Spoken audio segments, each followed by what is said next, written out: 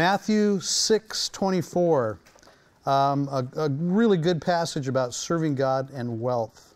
Matthew 6:24, here you go.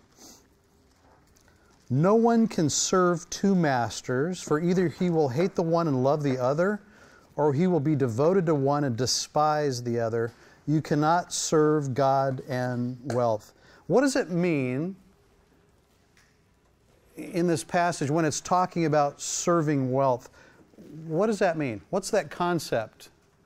What do you think it means to serve wealth?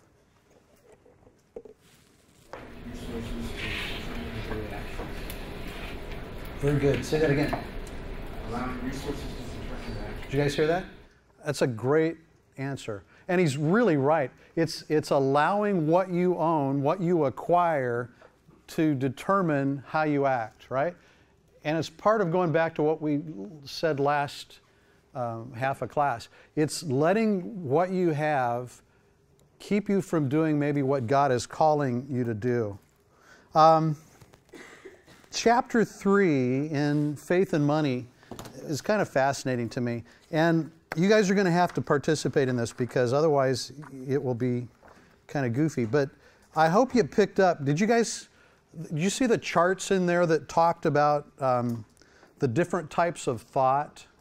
And did you get that when you looked at that? It talked about Plato and how Plato's kind of his common theme was limits on wealth supporting a class system. The unique idea was common property. But the discrepancies were that he spoke against wealth, but he was rich himself, right? They said that about Aristotle. He believed in limits on wealth supporting a class system. He had private property, and he spoke against wealth, but what? He was wealthy, right? Plutarch, same thing. Limits on wealth, condemned lending with interest.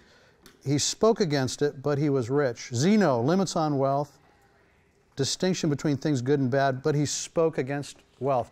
Fascinating how all of those guys were outspoken, but in the background had a ton of money. Anybody we know that does that anymore? Well, maybe. Politics. Roman thought, right? Cicero, private property rights, state preserves. Believed his unique idea was the equality of goods, virtues of state. People have the right to pursue wealth, right? And again, the discrepancy was that he was wealthy. He owned 14 farms and estates. Cato, private property rights were sacred. Valued the farming class of people, right to own. And again, he was wealthy, valued farming. Seneca, same thing. It's that same kind of response. And then they review the Hebrews, right? And did you pick up on the Hebrews? So the area of distinction, land ownership and use, the ideal was land is God's, it's be managed well, not to be abused. But sometimes the Hebrews didn't allow good management. Leviticus 26:35. Sabbath rest for the land in the Jubilee, year of Jubilee. It was encouraged, but it wasn't always implemented, right? And the poor, they were valued, but the poor were often neglected, which happens so often in our cultures now. Well, I thought what I would do with this, as I read through the charts, you know, my first kind of thought was, well, how does this apply to what we're talking about? And then I realized that there is, for us, a very real sense of we say something in how we live. In other words, we communicate something about who we are by what we do. And I thought, well, it might be helpful as we look at this to think about some of the people in our culture and what our perception is of them and what the truth is of how they live. So I'm going to give you a name. You guys have to yell this out when we get down the road here. Their common theme, right? Their common theme, the unique idea in how they do what they do or what they've promoted, right? If there's a discrepancy, and if there's a faith conflict, all right? And I want to say right up front as we look at this that our job now is not to say, you know, we don't know where they are in their spiritual walk. We don't know if they're Christians, or some of them we know, but if there's a faith conflict, maybe there isn't. Maybe it aligns with who they say they are, okay? So what I want you guys to do, I'm going to give you a name, and you guys can kind of help me fill out the chart here, right? First name, Bill Gates. Bill Gates. What's his common theme? And these can kind of go together. His common theme or unique idea. Nothing, no right or wrongs here. Bill Gates, what do you got? He's what? Philanthropy. There's some of that, yeah. What else? What's his unique idea? How do you make his money? Yeah, Microsoft. What else do we see there? Unique ideas. Was he creative in what he did? Pretty. I mean, he was kind of he's been inventive, right? So we know he gives.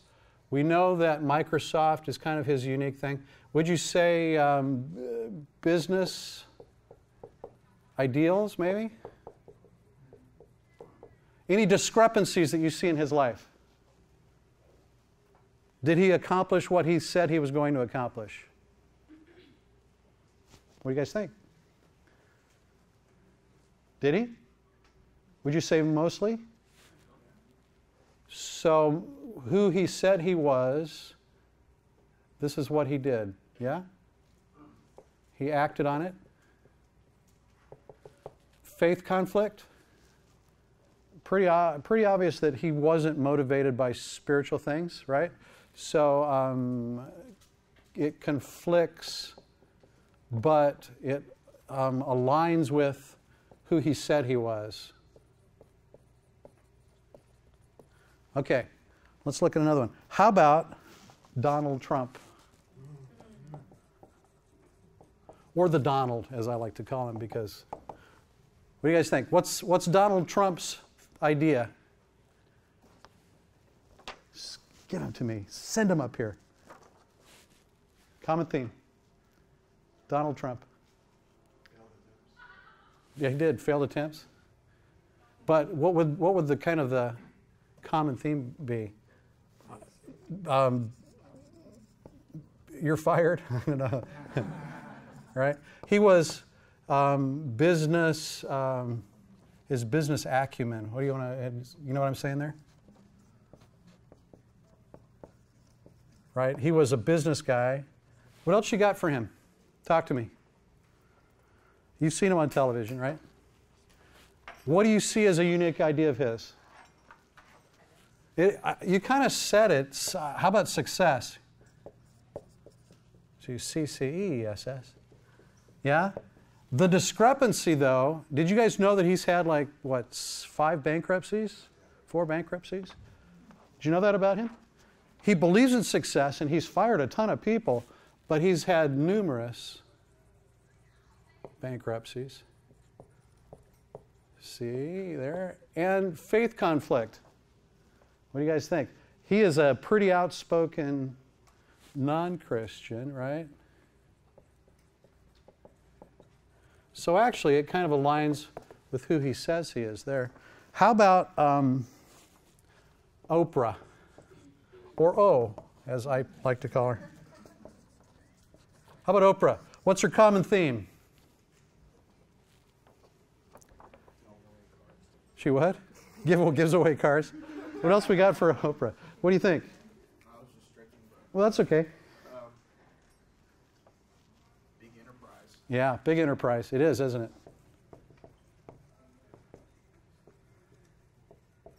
Unique idea? What's that? Big. You know, she's one of the biggest property holders in Hawaii. Really? I love it. I've been by her place. It's on Maui. It's massive. Yeah. Empowering women. There is that. Yeah. Yeah. Empowering women. How about giving? She gives a ton on the show, or used to, right? Giving. How about discrepancies to what you see there? She's the most wealthy woman in the world. Yeah. Highly wealthy. And she's pretty gifted. I mean, she's earned it, right? Interesting enterprise. How about faith conflict? Again, I'm not calling her out on this. We've actually got one of our Biola alumnus that works for O Magazine who's very close to her. So it's kind of interesting that we've got somebody that's working with her. I would think that maybe you could say that she says, you know, since this is going online, we have to be real careful what we say. She says she's a Christian, right? And maybe doesn't necessarily align with our person. She's what? Orthodox Christian. Yeah. Yes. So we'll just do that. Okay. Oh, this one's a dangerous one. And I'm going to stay away from Obama because I did have him on my list, but we're not going to talk there. But let's go for Hillary. How about Hillary? And we just call her the Hill, you know, because we're close. Common theme. Hillary, what's Hillary's common theme? Women in politics. Women in politics. Yeah, that's true. How about women in power? We'll go with politics. That's much safer. Politics. And a unique idea? That's really good. Yeah. Erase the glass or break the glass ceiling. Good. And world peace, right? Discrepancies. You see anything there in what Hillary says and what she does? Who knows Hillary well? Just raise your hands high. Just kidding. Any discrepancies? I think if these are themes, I think they're probably kind of close to who she says she is.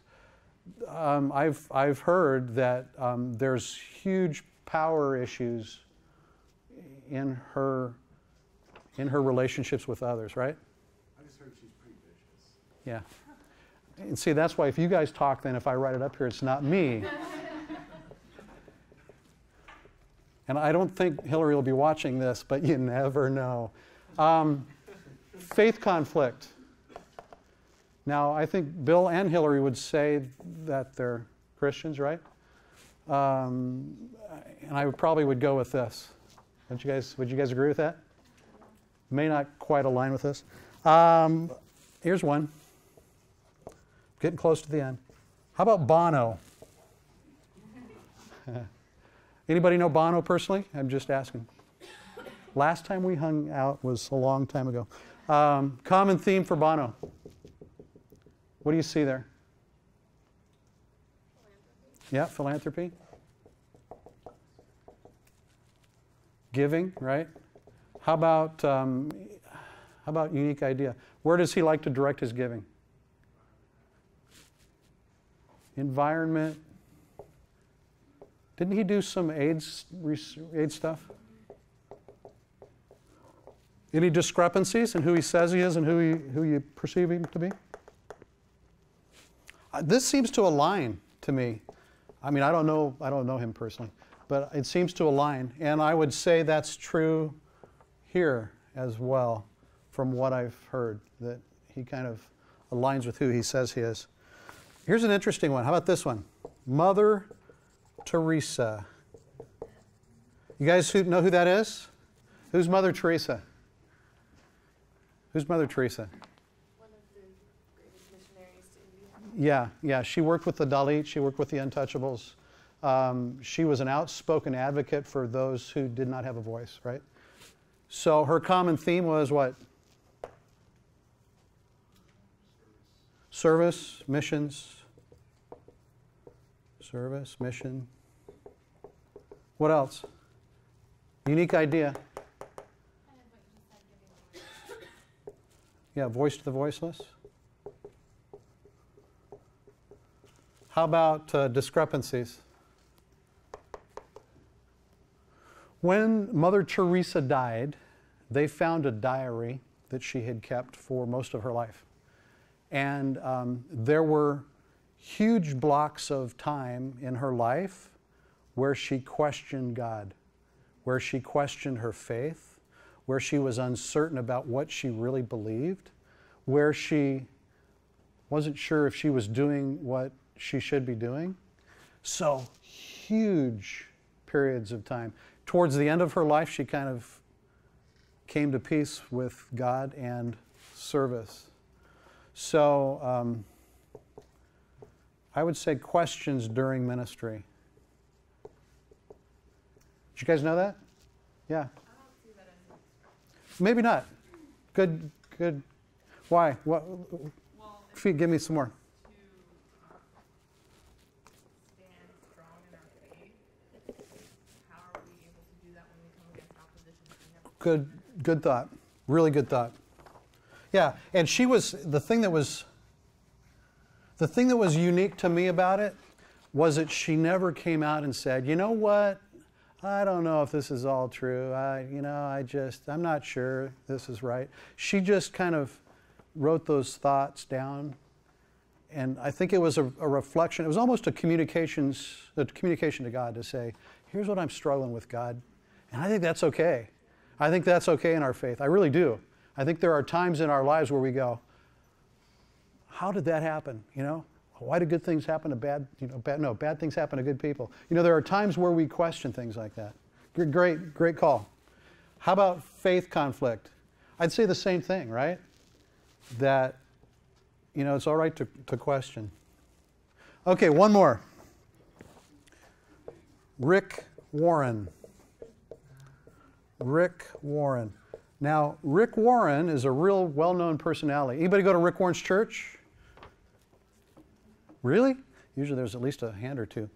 What do you think about Rick Warren? What's his common theme? Purpose-driven life. Every time I've done this, that's the first thing that gets out there. Have you read The Purpose-Driven Life? It's a pretty good read. You should read it if you haven't. How about Unique Ideas? Purpose-driven life. I would say there's a ton of service and a call to evangelism. Right? How about discrepancies? Here's where if you went to his church, I'd have to be really careful. There have been those that have been critical of him for certain things around the church, maybe resources, those types of things. But did you know that he doesn't take any money from any of the things that he's produced? That it all goes back? I've got an article I want to read you about him. And I would say that he is one where this aligns. What he says he is, and he's living that way. Let me read you a little information on him. Get all organized here. This is an interview that was done with Paul Bradshaw, and they said, this is Rick speaking, he said, "People ask me, what is the purpose of life? And I respond in a nutshell, life is preparation for eternity. We were made to last forever, and God wants us to be with Him in heaven. One day my heart is going to stop, and that will be the end of my body, but not the end of me. I may live to 60 to 100 years on earth, but I'm going to spend trillions of years in eternity. This is a warm-up act, the dress rehearsal. God wants us to practice on earth what we will do forever in eternity. We were made by God and for God, and until you figure that out, life isn't going to make sense." I love it. I mean, he's calling us out, right? He's calling us out to really seriously think about what we do in this life and how it impacts eternity. He goes on to say, "This past year has been the greatest year of my life, but has also been the toughest with my wife, Kay, getting cancer. I used to think that life was hills and valleys. You go through a dark time, then you go through the mountaintop, back and forth. I don't believe that anymore. Rather than life being hills and valleys, I believe that it's kind of like two rails on a railroad track, and at all times you have something good and something bad in your life." That's pretty profound. That's pretty amazing. No matter how good things are in your life, there's always something that needs to be worked on. Fascinating. He goes on to talk about how money is used and how he was committed that as they made more money, they acquired more things, it would not change their lifestyle and who they were. And I think we can really kind of learn from that. So you say, why did we do this little exercise up here? Well, I wanted you to realize that there are certain things that go on in our lives that affect how people view us. If I put Rick B up here, right, and I looked at my common themes, I would hope it's something like stewardship in God's resources and how we do what we do with them. And my unique idea would be to change your lives so that you can live in a way that would be in alignment with Scripture, right? But when I get to discrepancies, you know, how do I deal with my own resources? Am I wise steward of what God has entrusted to me? And you guys can see that. I mean, you guys know by how I live and how I act and what I do. Maybe not so much by what I say, right? And how's the faith conflict? Does what I do align with what Scripture says about what we're supposed to be doing? I pray so. All of you could put your names up here. And you would have a common theme. You'd have a unique idea of who you really are, right? And you might have a discrepancy. And you might have a faith conflict. So I guess the reason we do this is to realize that how we act, what we do and how we act, people are watching, right? What was that verse we read, right? Observing. You will see by your actions. So that's kind of why we go through this process. Biola University offers a variety of biblically centered degree programs, ranging from business to ministry to the arts and sciences. Visit biola.edu to find out how Biola could make a difference in your life.